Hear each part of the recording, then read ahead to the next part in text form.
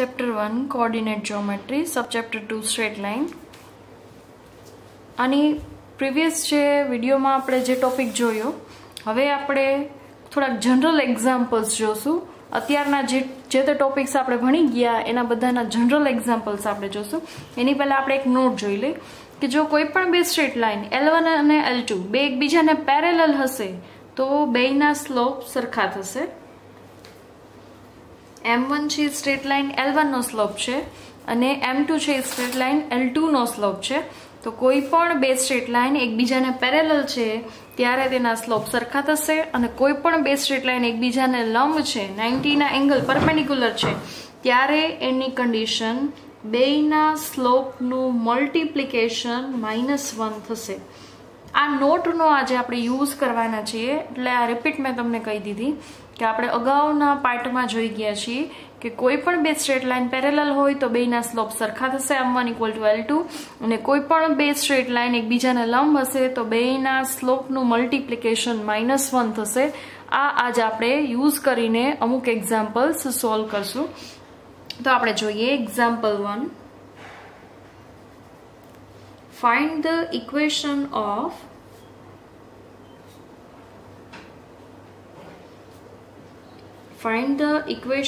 of line which passes through the point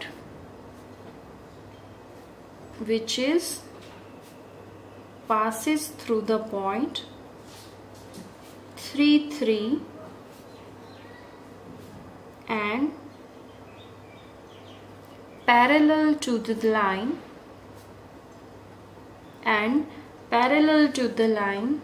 3x plus 5y plus 1 = 0.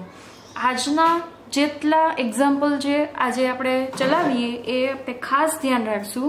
એમાં થોડુંક અલગ છે એટલા માટે 2-3 વસ્તુ એકમાં આપણે ભેગી યુઝ કરવાના છીએ. Find the equation of line which passes through the point 3, 3 and parallel to the line. હવે આપણે કોઈ પણ બે સ્ટ્રેટ લાઇન લઈ. ફર્સ્ટ સ્ટ્રેટ લાઇન એને આપણે L1 નામ આપી દઈ. સેકન્ડ સ્ટ્રેટ લાઇન લઈ એને આપણે L2 નામ આપી દઈ. અત્યારે આપણને જે સ્ટ્રેટ લાઇનનું ઇક્વેશન આપેલું છે એ 3x + 5y + 1 = 0, 3x + 5y + 1 = 0 આપણને એક સ્ટ્રેટ લાઇનનું ઇક્વેશન આપી દીધું છે. અને આપણે જે સ્ટ્રેટ લાઇનનું ઇક્વેશન ફાઇન્ડ કરવાનું છે એને આપણે L2 નામ આપી દીધું છે અને જે તે સ્ટ્રેટ લાઇનને પેરેલલ છે એવું આપણને રકમમાં આપ્યું છે. અને બીજી વસ્તુ એવી આપી છે કે આપણે જે સ્ટ્રેટ લાઇનનું ઇક્વેશન ફાઇન્ડ કરવું છે એ પોઈન્ટ 3, 3 માંથી પાસ થાય છે. આ બે વસ્તુ આપણને આપેલી છે. હવે આપણે અગાઉ ભણી ગયા પોઈન્ટ સ્લોપ ઇક્વેશન. જો આપણે L2 નું ઇક્વેશન ફાઇન્ડ કરવું હોય તો પોઈન્ટ તો આપણે આપેલું જ છે કે L2 છે 3, 3 પોઈન્ટમાંથી પાસ થાય છે. આપણે L2 નું સ્લોપ ફાઇન્ડ કરી લઈએ તો પોઈન્ટ સ્લોપ ઇક્વેશન ઉપરથી આપણે L2 નું ઇક્વેશન ફાઇન્ડ કરી શકીએ. તો આપણને L2 નો સ્લોપ કઈ રીતે મળશે? તો કે આપણને રકમમાં જે પ્રોપર્ટી આપી છે એના ઉપરથી કે L1 અને L2 બે એકબીજાને પેરેલલ છે તો L1 નો આપણે સ્લોપ ફાઇન્ડ કરીએ તો એ આપણે L2 જેટલો જ થશે કેમ કે બે સ્ટ્રેટ લાઇન એકબીજાને પેરેલલ આપી દીધેલી છે એટલા માટે. તો આપણે L1 નો સ્લોપ ફાઇન્ડ કરશું અને એ જ સ્લોપ આપણે L2 નો થશે તો આપણને સ્લોપ મળી જાય. તો પોઈન્ટ આપેલું છે એના ઉપરથી પોઈન્ટ સ્લોપ ઇક્વેશન ઉપરથી આપણે L2 નું સ્ટ્રેટ લાઇનનું ઇક્વેશન આપણે ફાઇન્ડ કરી શકીએ જે આપણને રકમમાં માંગ્યું છે. Again I repeat, find the equation of line. આપણે એવી ઇક્વેશન ઓફ લાઇન ફાઇન્ડ કરવું છે L2 નું કે જે 3, 3 પોઈન્ટમાંથી પાસ થાય છે અને કોને પેરેલલ છે તો કે 3x + 5y + 1 = 0 ને પેરેલલ આપેલી છે. તો આપણે ફર્સ્ટ L1 નો સ્લોપ ફાઇન્ડ કરીએ. એનું ઇક્વેશન આપી દીધું છે કે જેથી આપણને L1 નો સ્લોપ ડાયરેક્ટ મળી જશે -a/b ના ફોર્મ્યુલા ઉપરથી. આપણને જે L1 નો સ્લોપ મળશે એ જ આપણે L2 નો સ્લોપ થશે કેમ કે L1 અને L2 બે એકબીજાના પેરેલલ છે. આપણે આ નોટનો યુઝ કરશું તો આપણને L2 નો સ્લોપ મળી જશે અને પોઈન્ટ આપેલું છે તો point slope equation of line આપણે અગાઉના ટોપિકમાં જોઈ ગયા છીએ. તો આપણને L2 સ્ટ્રેટ લાઇનનું ઇક્વેશન કે જે રકમમાં માંગ્યું છે એ પણ આપણને મળી જશે. તો આપણે સ્ટાર્ટ કરીએ. Here the straight line L1 be the straight line 3x plus 5y plus 1 equal to 0. આપણે L1 ને જે તે સ્ટ્રેટ લાઇન રકમ આપી છે એને L1 નામ આપી દીધું છે. We find equation of L2 straight line. એ પણ આપણે કહી દીધું છે કે આપણે L2 સ્ટ્રેટ લાઇન છે એનું ઇક્વેશન ફાઇન્ડ કરવું છે, which is parallel to L1, કે જે L1 સાથે પેરેલલ છે. તો કે જેનો સ્લોપ L1 નો જે સ્લોપ થશે એ જ L2 નો સ્લોપ થશે. તો બે સ્લોપ આપણને ઇક્વલ મળશે. Late M1 and M2 be the slopes of L1 and L2. તો બેયના સ્લોપ કેવા થશે? સરખા, કેમ કે બે સ્ટ્રેટ લાઇન કેવી છે? Parallel. Now we find M1 નો આપણે સ્લોપ ફાઇન્ડ કરીએ. તો M1 no સ્લોપનું equation -a/b equal to x no coefficient a થશે એટલે a ની વેલ્યુ 3, y નો કોએફિશિયન્ટ b થશે એટલે 5. તો M1 ની વેલ્યુ આપણને -3/5 મળી છે. M1 ઇક્વલ ટુ M2, બે સ્ટ્રેટ લાઇન એકબીજાને પેરેલલ છે. તો આપણને M2 સ્ટ્રેટ લાઇન નો સ્લોપ મળશે એ પણ -3/5. તો આપણને સ્લોપ મળી ગયો છે. પોઈન્ટ પણ આપેલું છે, પોઈન્ટ સ્લોપ ઇક્વેશન. તો આપણે પોઈન્ટને x1 y1 નામ આપી દઈએ.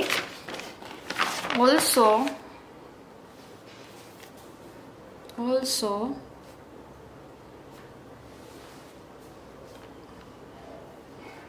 given L2 is straight line, L2 is passing through the point x1 y1 equal to 3 3. આપણે એ પોઈન્ટને x1 y1 નામ આપી દીધું છે અને સ્લોપ આપણને M2 equal to -3/5 મળી ગયું છે. તો point slope equation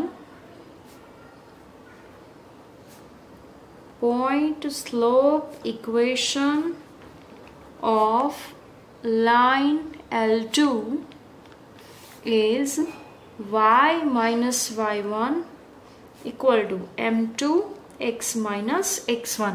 y minus y1 equal to m x minus x1 A point slope equation of line હોય છે. પણ આપણે અહીંયા સ્લોપને M2 નામ આપ્યું છે એટલે આપણે એઝ અ સ્લોપ M2 લીધો છે. તો y1 ની વેલ્યુ થશે 3, M2 એટલે કે આપણને સ્લોપ મળ્યો છે -3/5, x1 ની વેલ્યુ પણ 3. 5 ડિવિઝનમાં છે અને આપણે પ્રોડક્ટમાં લઈ જઈએ. 5 multiply y minus 3 equal to -3 into x minus 3. બે કાઉન્સ છૂટા પાડી દે તો 5y minus 15 equal to -3x minus plus 9. હવે આ બે ટર્મ જે RHS માં છે એને આપણે LHS માં લઈ આવી તો 3x પ્લસ થઈ જશે અને 9 માઇનસ. તો 3x plus 5y minus 15 minus 9 equal to 0. So 3x plus 5y minus 24 equal to 0, which is required equation of line. એકદમ ઇઝી છે. ખાલી એક પોઈન્ટ ઓફ વ્યૂ આપણે જોવાનો છે, કન્સેપ્ટ જ આપણે જોવાનો છે કે કોઈ પણ બે સ્ટ્રેટ લાઇન એકબીજાને પેરેલલ આપેલી હોય તો બેના સ્લોપનો સરખા થશે અને જો કોઈ પણ બે સ્ટ્રેટ લાઇન એકબીજાને પરપેન્ડિક્યુલર એટલે કે લંબ આપેલી હોય તો બેના સ્લોપનો પ્રોડક્ટ -1 થશે. આપણે પહેલો એક્ઝામ્પલ પેરેલલના કેસ વાળો જોયો. હવે આપણે નેક્સ્ટ એક્ઝામ્પલ છે એ પરપેન્ડિક્યુલરના કેસ વાળો જોઈએ. તો example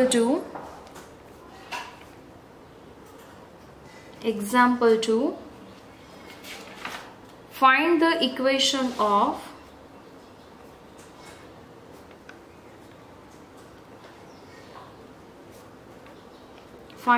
equation of line which is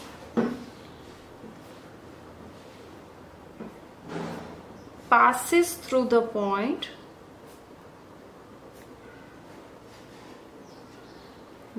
passes through the point 4, 3 and perpendicular to the line, to the straight line 4x minus 3y plus 7 equal to 0.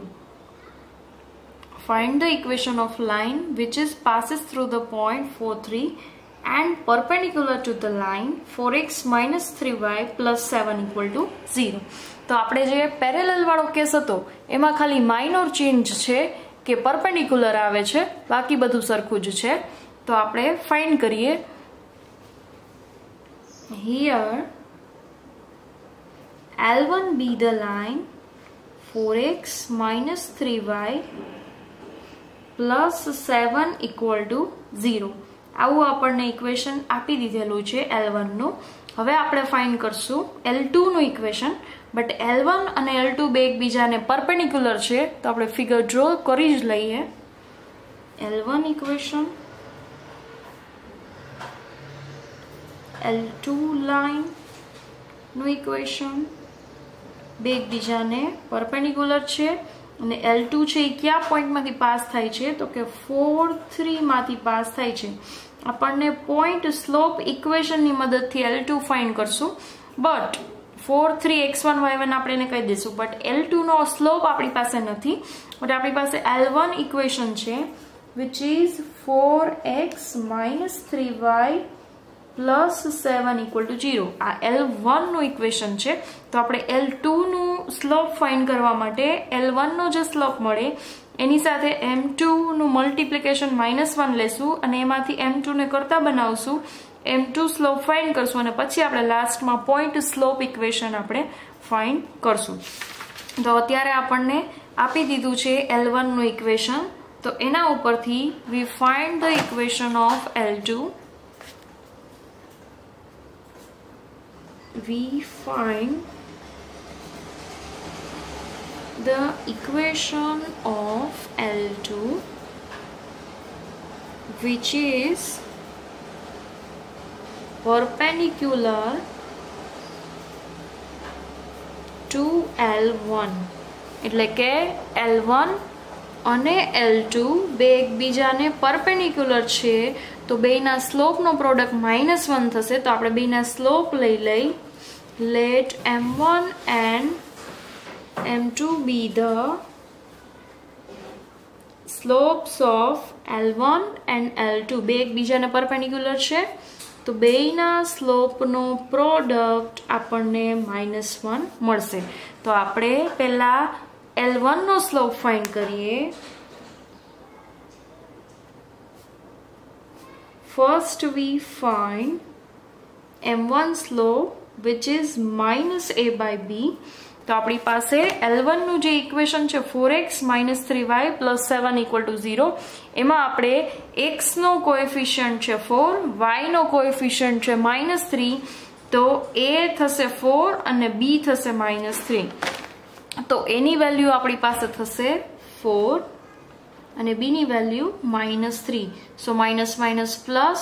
તો M1 સ્લોપની વેલ્યુ થશે 4/3. તો આપણને M1 ની value મળી ગઈ છે. તો એના ઉપરથી આપણે M2 ની વેલ્યુ ફાઇન્ડ કરીએ. સો લેટ M1 M2 બેનું પ્રોડક્ટ -1. તો M1 ની વેલ્યુ આપણે 4/3 મૂકીએ અને એમાં ઉપરથી આપણે M2 ને કરતા બનાવશું. 3 ડિવિઝનમાં છે તો પ્રોડક્ટમાં જશે, 4 પ્રોડક્ટમાં છે તો ડિવિઝનમાં આવશે. તો આપણને M2 ની વેલ્યુ મળે છે -3/4. અને આપણને L2 જે સ્ટ્રેટ લાઇન છે એ કયા પોઈન્ટમાંથી પાસ થાય છે તો કે 4 અને 3. તો એને આપણે x1 y1 કહી દઈએ. તો કે also given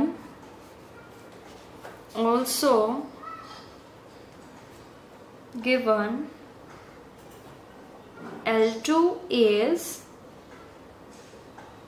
passing through the point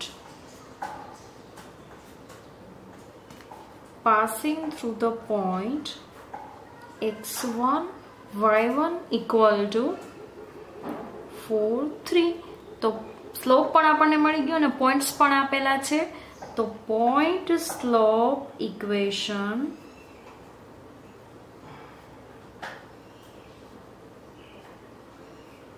of line y minus y1 equal to m2 x minus x1. So y1 is 3, m2 is minus 3 by 4, x minus x1, x1 is 4. 4 division માં છે તો એને આપણે product માં લઈ જઈ.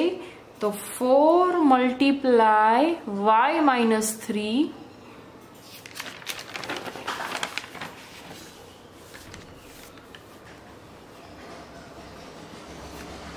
equal to minus 3 x minus 4. કાઉન્સ છૂટો પાડી દે. 4y minus 12 minus 3x minus minus plus 12. So આ બે ટર્મને આપણે LHS માં લઈ આવીએ તો એની સાઇન ચેન્જ થશે. 3x પ્લસ થશે અને 12 છે એ માઇનસ થશે. So 3x plus 4y minus 24 equal to 0, which is required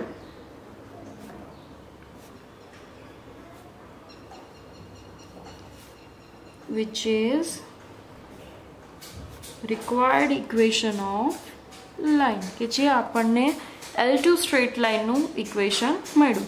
એવું આપણે એક એક્સરસાઇઝનું એક્ઝામ્પલ તમને જાતે ગણવા માટે આપીએ. Example 3.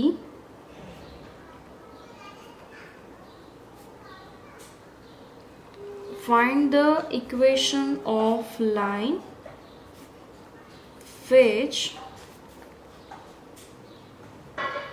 passes through the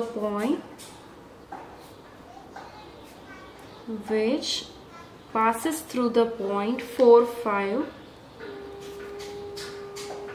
in first,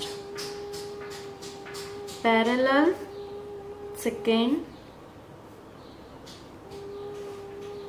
perpendicular to the line 2x plus y minus 1 equal to 0. આપણે બે કેસમાં પેરેલલ લઈને પણ ફાઇન્ડ કરવું પડશે અને પરપેન્ડિક્યુલર લઈને પણ ફાઇન્ડ કરવું પડશે. આપણે આગળના જે બે એક્ઝામ્પલ કર્યા એ બે એક્ઝામ્પલ પેરેલલ અને પરપેન્ડિક્યુલર બે કેસ ઇન્ક્લુડ કરી અને આપણે બે ઇક્વેશન ફાઇન્ડ કરવા પડશે. તો આપણે આન્સર લખી દઈ. ફર્સ્ટ કેસનો આન્સર થશે 2x plus y minus 13 equal to 0. અને સેકન્ડ કેસનો આન્સર થશે x minus 2y plus 6 equal to 0.